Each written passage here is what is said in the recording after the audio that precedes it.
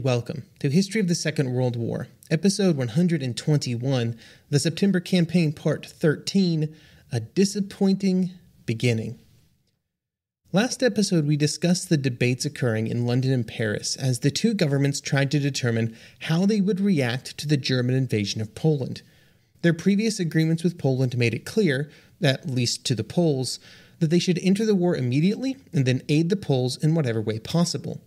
In Warsaw, they hoped that this assistance would involve a French ground attack into Western Germany, while the British used the Royal Air Force to begin a bombing campaign against Germany.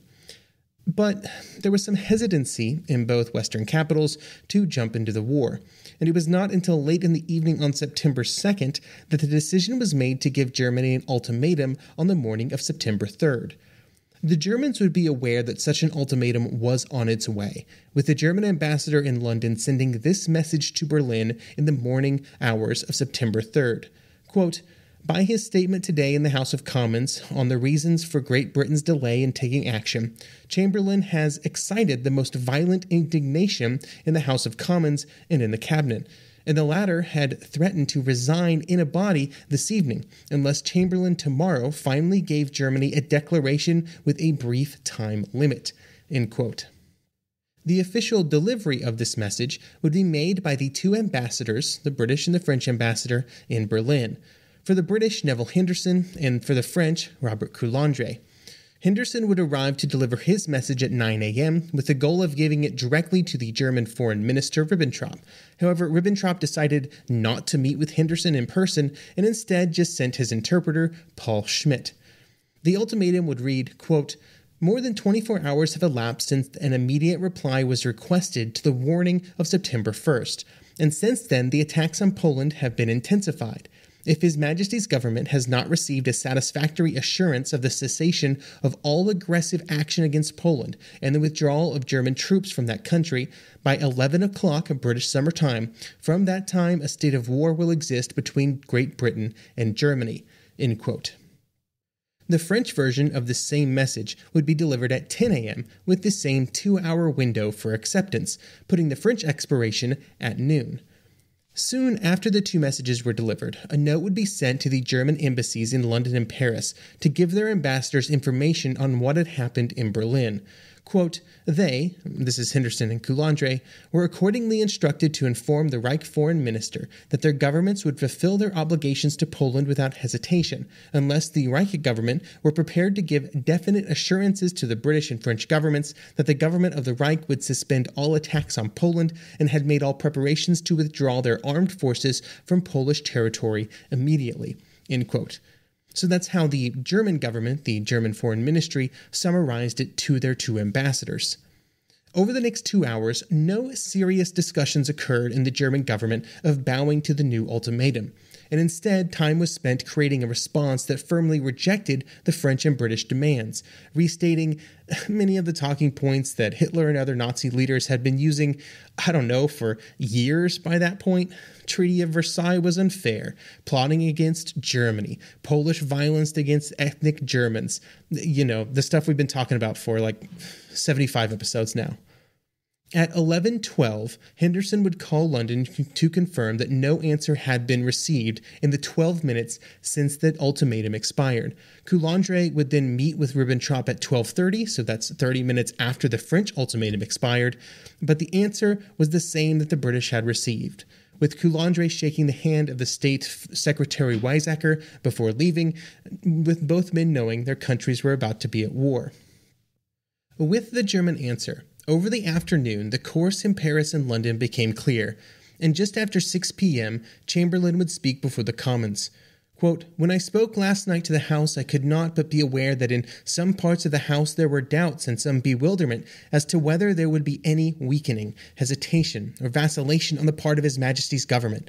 In the circumstances, I make no reproach, for if I had been in the same position as honorable members not sitting on this bench and not in possession of all of the information which we have, I should very likely have felt the same. The statement which I have to make this morning will show that there were no grounds for doubt. We were in consultation all day yesterday with the French government, and we felt that the intensified actions which the Germans were taking against Poland allowed no delay in making our own position clear. Accordingly, we decided to send to our ambassador in Berlin instructions which he has to hand at 9 o'clock this morning to the German Foreign Secretary, and which read as follows. Sir, in the communication which I had the honor to make to you on 1st of September, I informed you, on the instructions of His Majesty's Principal Secretary of State for Foreign Affairs, that unless the German government were prepared to give His Majesty's government in the United Kingdom satisfactory assurances that the German government had suspended all aggressive action against Poland and were prepared promptly to withdraw their forces from Polish territory, His Majesty's government in the United Kingdom would, without hesitation, fulfill their obligation to Poland. Although this communication was made more than 24 hours ago, no reply has been received, but German attacks upon Poland have continued and intensified. I have accordingly the honor to inform you that unless not later than 11 a.m. British Summer Time, today, September 3rd, satisfactory assurances to the above effect have been given by the German government and have reached His Majesty's government in London, a state of war will exist between the two countries as of that hour. That was the final note. No such undertaking was received by the time stipulated, and consequently, this country is at war with Germany. Chamberlain would then go on to say, This is a sad day for all of us, and to none is it sadder than to me. Everything that I have worked for, everything that I have hoped for, everything that I have believed in during my public life has crashed into ruins. There is only one thing left for me to do, that is to devote what strength and powers I have to forwarding the victory of the cause for which we have to sacrifice so much. I cannot tell what part I may be allowed to play myself. I trust that I may live to see the day where Hitlerism has been destroyed and a liberated Europe has been reestablished." End quote. As was customary in the House of Commons, especially when the Prime Minister made such an announcement, there were many responses from other leaders. I won't read all of them, but I will give you Churchill's response here. Quote, "We must not underrate the gravity of the task which lies before us, or the temerity of the ordeal to which we shall not be found unequal. We must expect many disappointments and many unpleasant surprises, but we may be sure that the task which we have freely accepted is not one beyond the compass and the strength of the British Empire and the French Republic. The Prime Minister said it was a sad day, and that is indeed true. But at the present time there is another note which may be present, and that is the feeling of thankfulness that, in these great trials were to come upon our island, there is a generation of Britons here now ready to prove itself not unworthy of the days of yore, and not unworthy of those great men, the fathers of our land, who laid the foundations of our laws and shaped the greatness of our country." End quote. Back in Berlin, with Britain at war, the only things left for Henderson to do in Berlin were to further inquire as to whether or not Germany would follow the international agreements on warfare. He would meet once again with the Foreign Ministry and ask, quote, "I have the honor to inquire whether the German governments are prepared to give an assurance to His Majesty's government in the United Kingdom that they will observe the provisions of the Geneva Protocol, signed on the 17th of June 1925, prohibiting the use of asphyxiating, poisonous, and other gases, and of bacteriological methods of warfare." End quote. France would declare war on Germany at the same time as the British, 5 p.m. on September 3rd, with the German government notified of the time after the French ultimatum had expired, quote, "In consequence of the government of the Republic have the honor to inform the government of the Reich that they find themselves obliged to fulfill, as of today, September 3rd, 5 p.m., the obligations which France has entered into towards Poland, and which are known to the German government." End quote. In Germany, the news of September 3rd was more focused on the successes in Poland, and then on September 4th, the news of the declarations of war would be suppressed. When it became widely known, there was some initial shock among many average Germans, as Hitler had for years said that he would keep Germany out of another world war. And it was the success to kind of prevent a large conflict during the Anschluss and the Munich crisis that had made Hitler's position in Germany completely unassailable. In Poland, the news was trumpeted as a huge victory. Vladislav Spilman, just a child in 1939, would be listening to the radio and would later recall that, quote, "We learned that we no longer faced our enemy alone. We had a powerful ally and the war was certain to be won." End quote. But while the news of Britain and France joining the war was an important step towards long-term victory, in the short term, the declaration did little to prevent the daily bombing raids of Warsaw and other Polish cities and towns, or to stop the Germans that were, by September 4th, advancing on all fronts and towards the capital.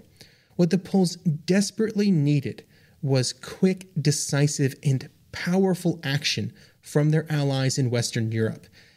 And wow, were they about to be very quick and decisive action against Germany. It was going to have to be a campaign from the air, with the French leaders far more concerned with the possibility of a German ground attack, or maybe the possibility of launching their own. That air campaign would have to be led by the Royal Air Force. At 5 p.m. London time on September 3rd, the first of the countless war cabinet meetings would be held with all of the major British political and military leaders present.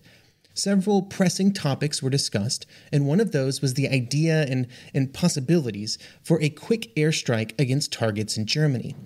The overriding concern among the group was that if they were to bomb Germany, which the RAF was fully capable of doing, it would only invite reprisals from the Luftwaffe.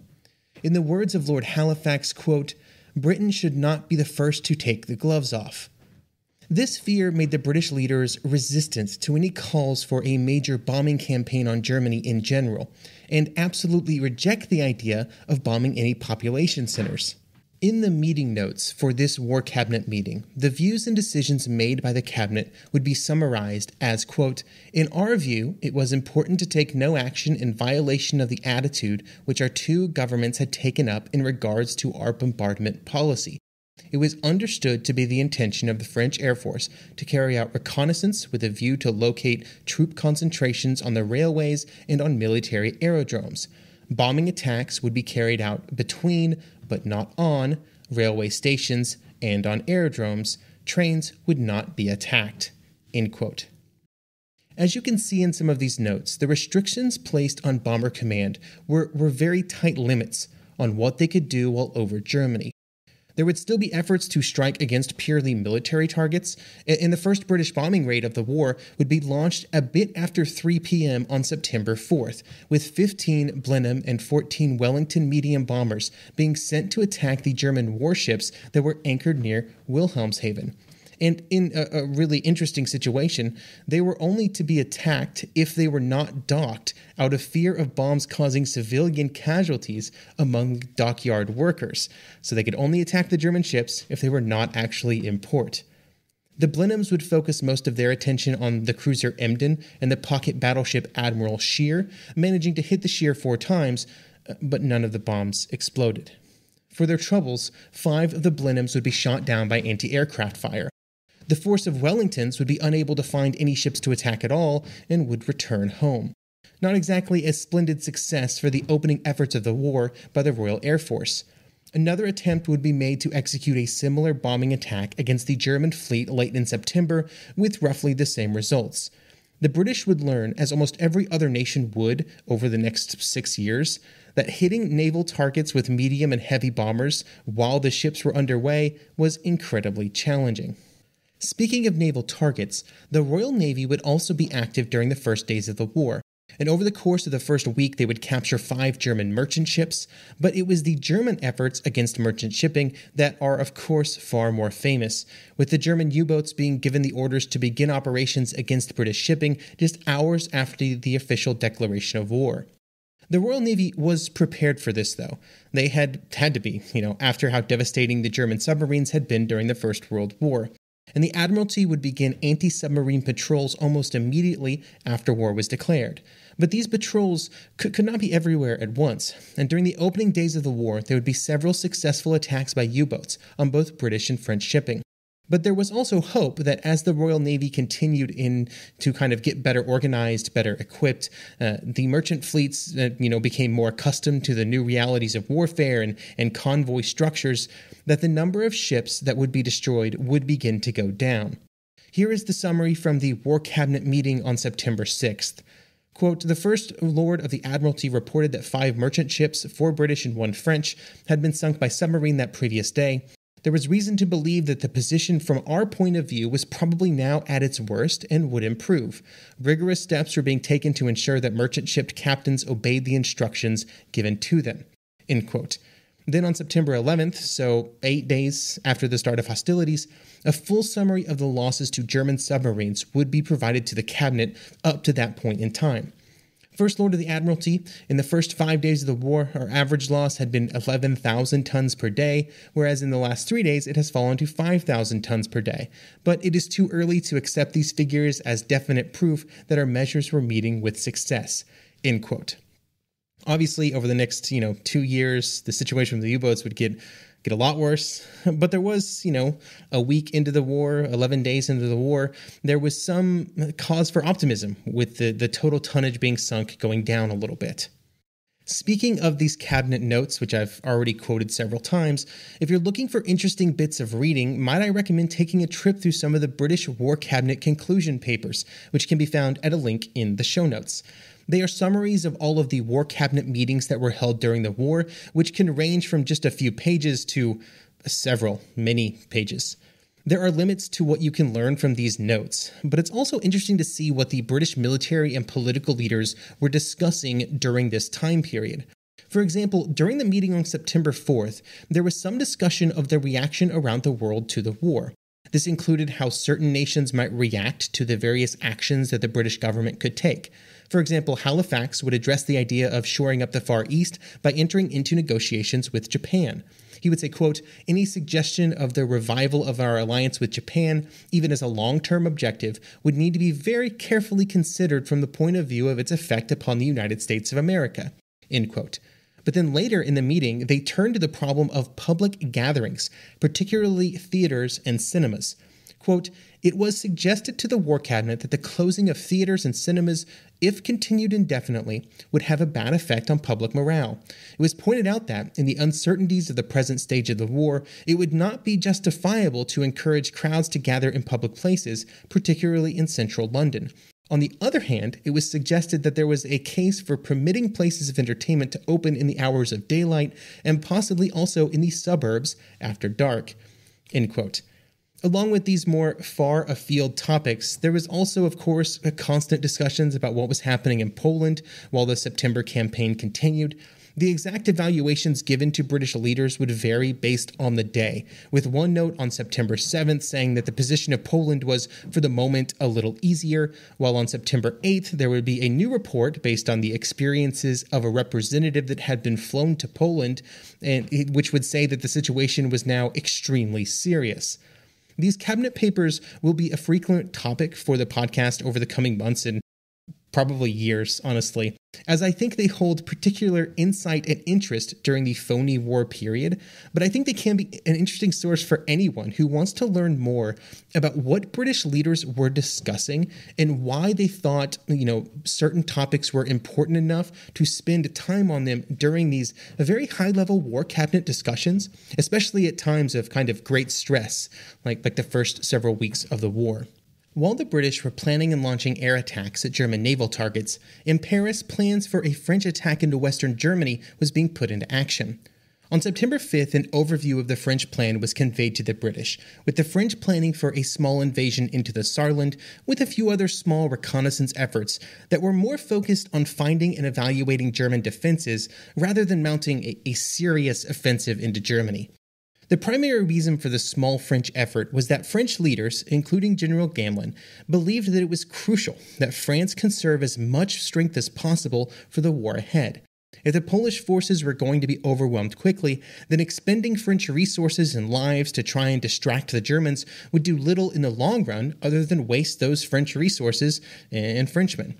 Because of this, the French offensives during the second week of September were very limited in scope and objectives. On September 7th, the 2nd Army Group would begin a few small probing attacks, and on the 9th, the 4th Army would send 5 infantry divisions and 4 tank battalions into the Saarland. The Germans offered little resistance, and the French would be allowed to advance almost 13 kilometers into Germany. The advance was extremely cautious, though, and would end when they encountered any real German resistance. There were also some aerial battles that would occur over the French advance, with several German and French aircraft destroyed due to French efforts at aerial reconnaissance. Now, what the French did not know was that at that moment, they enjoyed a very considerable advantage in troops and equipment in Western Germany. The total number of troops was somewhere around the French outnumbering the Germans around 2-1, but the German troops in the area were far from the best in the Wehrmacht, and many were poorly trained reservists. The complete lack of action even surprised the German commander in the West, General Wilhelm Ritter von Leeb, who would write, quote, "Evidently they are not ready, or they don't want to pick the chestnuts out of the fire and are waiting for the British," end quote. One of the reasons French hesitancy was the German defenses known as the Siegfried Line, or the West Wall, had been sort of consumed so many German resources and man-hours over the previous years before the war, and it was believed that these defenses were much stronger than they actually were. In fact, they were far from completed, and their kind of reputation far outpaced their usefulness. The first meeting of the Supreme War Council would take place on September 12th, with both French and British military and political leaders in attendance. There were conversations about past actions and British and French actions for the near future. The French made it clear that they did not intend for their attacks to be greatly successful or to advance far into Germany or hold a lot of territory. The British would support them in this decision, with Chamberlain making it clear that he believed that time was against the Germans. A joint communication would be issued by Chamberlain and Daladier after the meeting was over, saying in part, quote, "This meeting has fully confirmed the strength of the resolve of Great Britain and France to devote their entire strength and resources to the waging of the conflict that has been forced upon them, and to give all possible assistance to their Polish ally, who is resisting with such gallantry the ruthless invasion of her territory," end quote. But these were just empty words. In Britain, Poland, and the Eastern Front 1939, Anita Przemyska would use this phrase to describe what the first meeting of the Supreme War Council really was, and this is the best summation I've ever read. Quote, "It was a veritable orgy of mutual congratulations at not having succumbed to the temptation of attacking Germany," which is just a great way to describe the meeting. They knew when they were writing that joint communication that their words were empty and that there was no real help that would be provided to Poland. Sadly for the Polish civilians fleeing from the German invasion, the Polish citizens who were being bombed by German aircraft, the Polish soldiers fighting against the German troops, all of those soon to suffer under German occupation, the territory of occupation growing by the day. The truth was that there was no help on the way. And so they had to defend themselves. Next episode, we will jump back to Poland to talk about what had happened after the first few days of the invasion as the Polish armies continued to have to retreat.